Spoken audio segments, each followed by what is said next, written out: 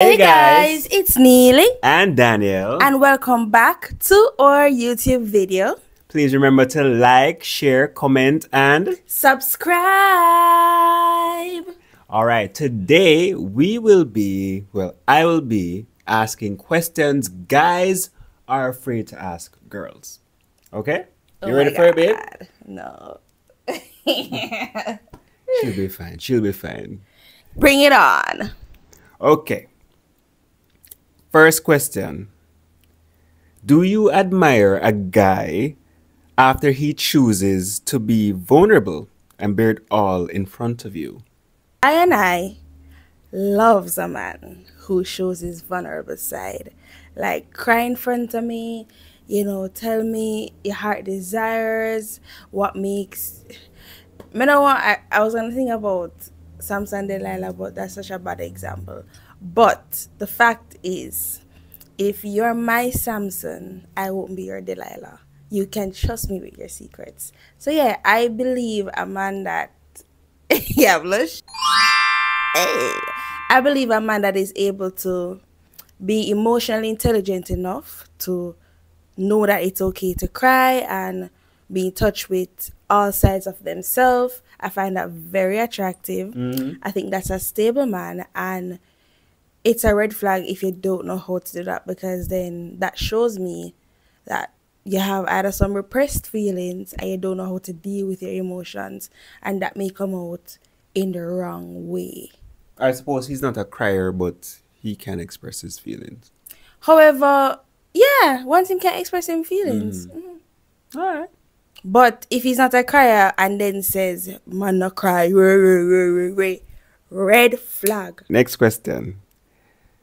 Why can't you decide where you want to eat? For women, this is simple. Okay? I think men, y'all are taking the wrong approach to the situation. You're looking at it as though we can't decide what to eat. But we're giving you an opportunity, right, to be a part of a very important aspect of our life. Complex decision-making process. Exactly, food. We're allowing you to be a part of that decision-making process, right? Because we love you and we want you to be involved.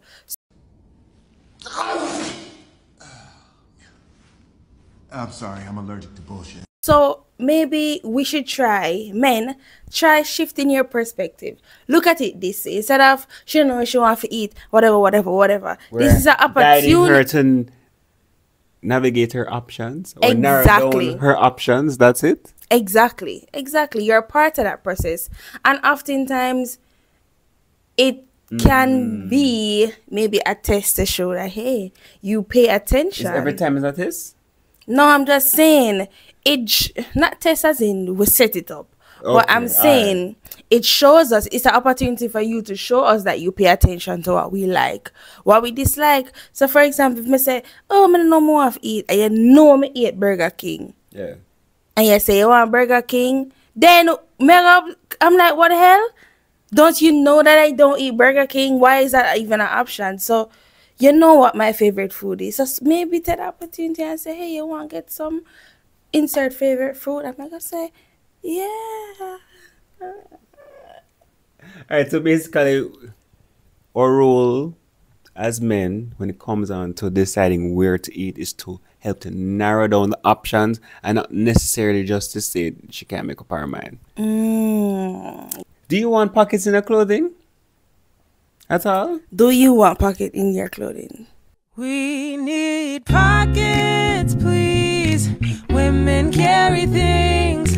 Having to carry a purse can be annoying. If we have a pocket, we can just put a few little things in our pocket and be done with it. So yeah, we need pockets. I'm advocating for pockets. Right now, sign here, the petition. If we get 1 million signature and 1,000 subscribers, then women including will have pockets. So subscribe. Why the conversion there? It don't matter. Subscribe. Subscribe.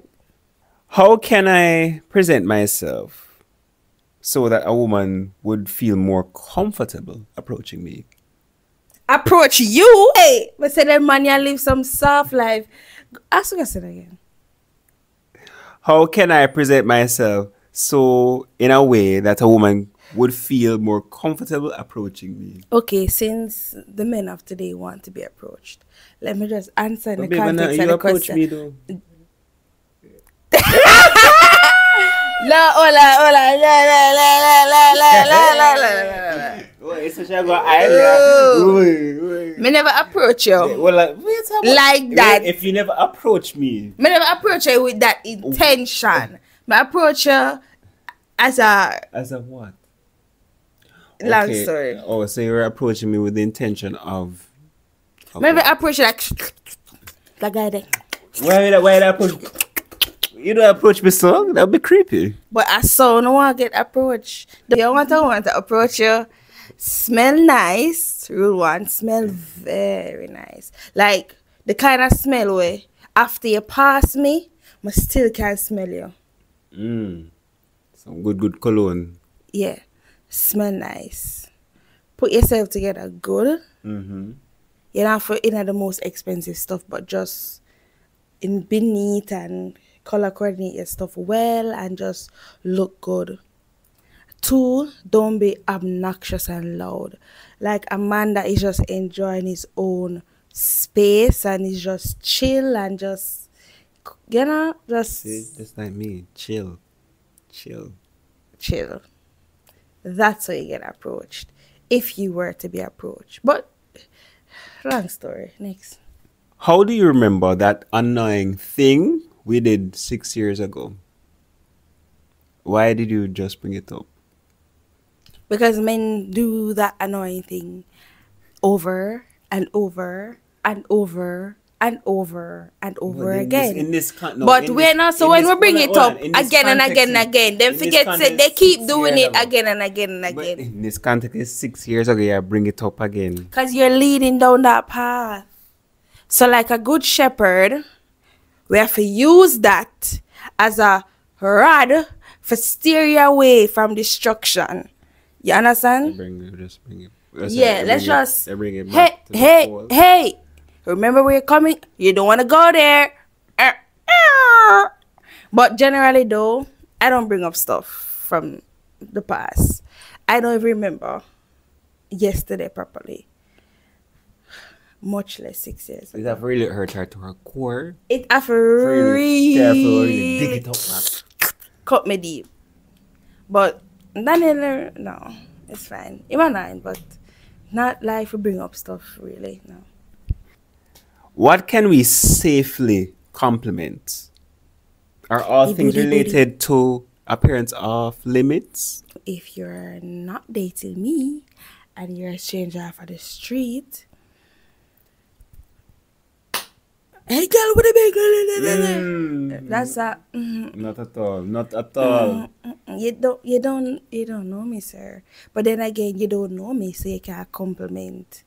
You're not gonna compliment non-physical things, you don't know me. But I think it's how you do it. Hey girl, blow me big booty, like you. But it's oh wow, you have a very nice smile. Yeah, or, you'd be like, yeah. you know, it's the approach too that goes a far way. If you get a compliment, it's not too bad. Yeah, that's smile. Thank you. I'm gonna keep it pushing and move on. All right, marriage no. What? For marriage no. In the context of marriage no. Ew. There's no boundaries. You compliment everybody. Everybody can be and you alone. I have a personality there. All right, moving right along. How uncomfortable is it wearing a pad? A pad? Yeah.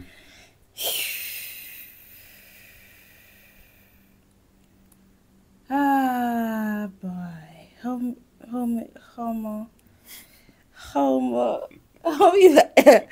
I help you guys to understand? It is okay. First of all, yes, Okay. but it's dependent on the flow and the whole lot of stuff, right? Heavy flow, medium flow, and it's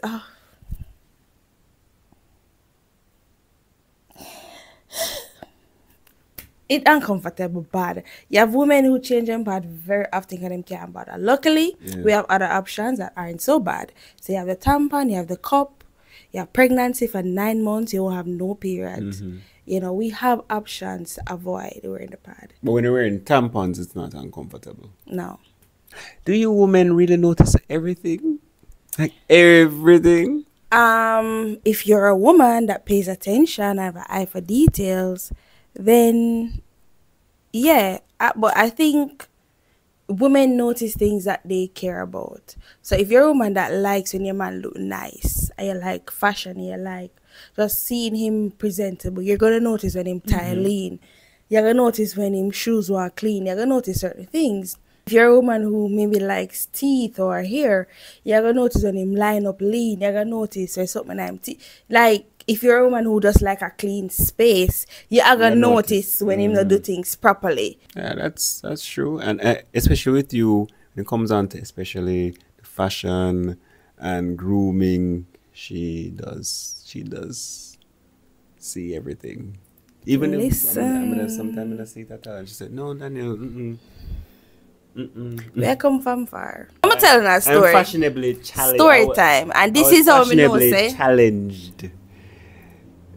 That's putting it lightly. Story time. Severely. Alright, no man. I'm gonna tell about the guy when me fall in love. So when me and Daniel, meet Daniel. Daniel usually wear. Don't bring an iron shoe. Daniel usually wear one big orange sneakers everywhere. No, one big orange sneakers. The white sneakers are big. Daniel, they wear size. Okay, he wears size 12, right?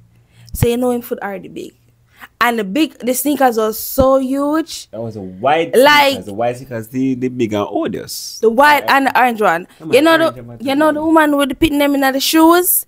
Other shoes that them did live in that orange and sneakers, and then they wear the orange sneakers in every outfit, every color. Matter of fact, he had a staple. I wonder if he clean or dirty. Good man. Let's keep the orange sneakers and the black and white striped shirt. I got dig for the picture just to put it as with the shirt. What the fuck? Him have the shirt in him jar right now. Gosh. And he wear everything. Anyways, I love him because he's a nice guy. But when him asked me now, I know 6, 7, 8 years ago.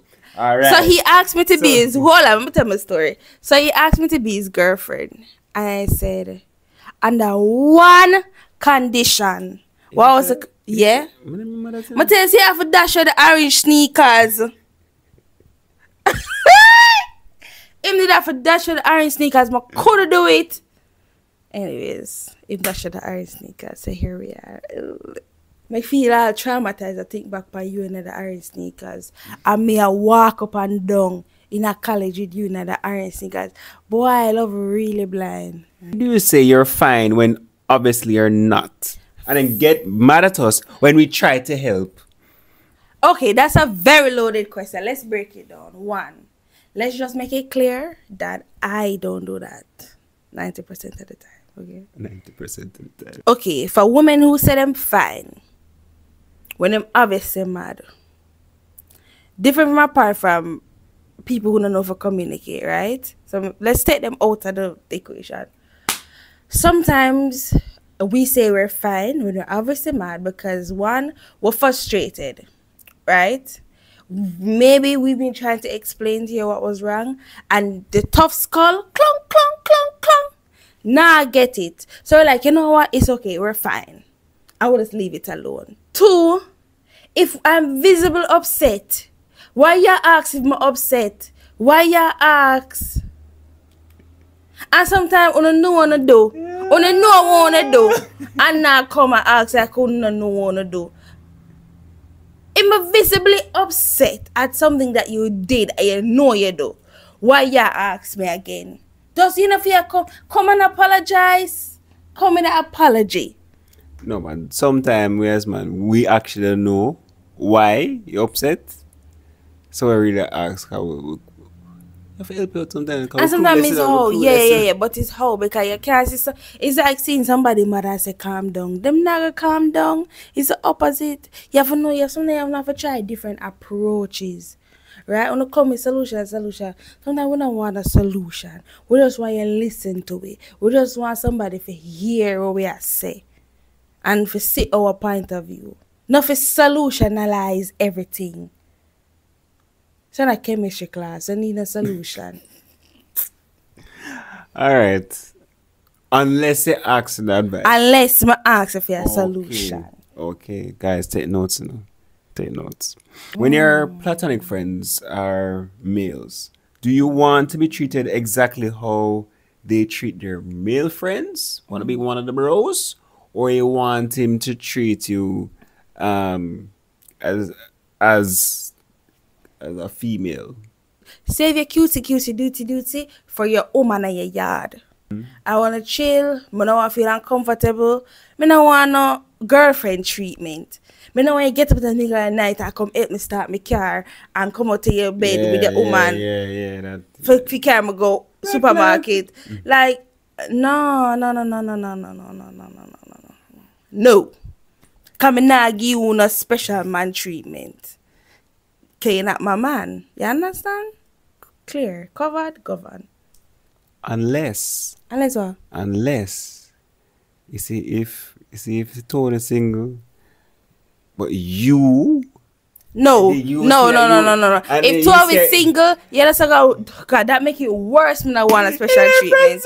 Especially if I don't want you. Especially if you have romantic feelings but you're still in a platonic friendship lane. So and just think of you. That's a whole cake fish. Gosh. Okay, is there any other question that you have for moi? Is it a deal breaker if a guy is a mommy's boy? If it's a deal breaker, it's a deal shatterer.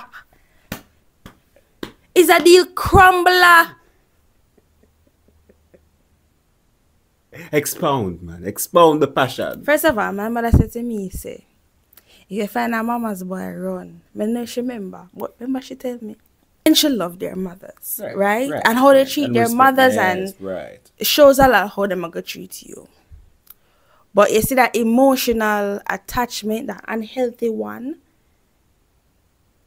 me not deal with that. Invasive one. Yeah, because remember, when you marry a man, or when you date a man, but especially when you marry a man, you marry his family.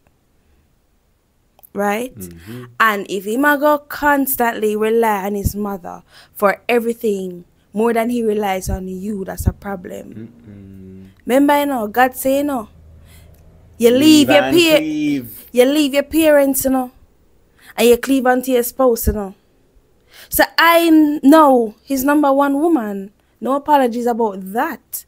You still love your parents. But it cannot be that some healthy boundaries your mother have more say in our relationship than me as the woman. Hey, I beg. That's crazy. I need a man who is strong enough for stand up on him 2 foot them. You see me? Some boundaries. And show me that he's an independent man. As again, me say, love your mother. But if you think, say, you're a date a mama's boy, and just because you marry him, no. Things are just magically change.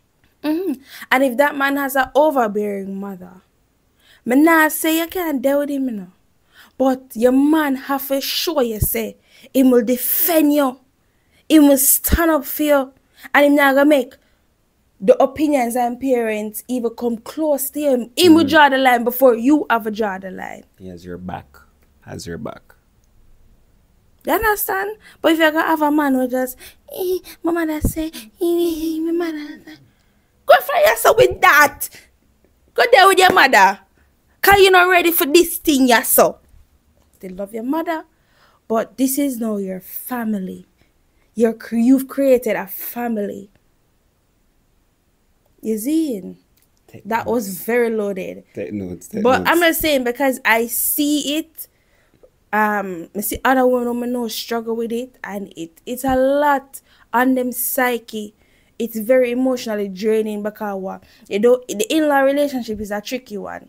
You don't want disrespect your in-law car or your in-law or your or your husband mother and but so you not really want to disrespect him, so you wait on him for really step up in front of you as a shield for say, yeah, this can't work, this is my wife.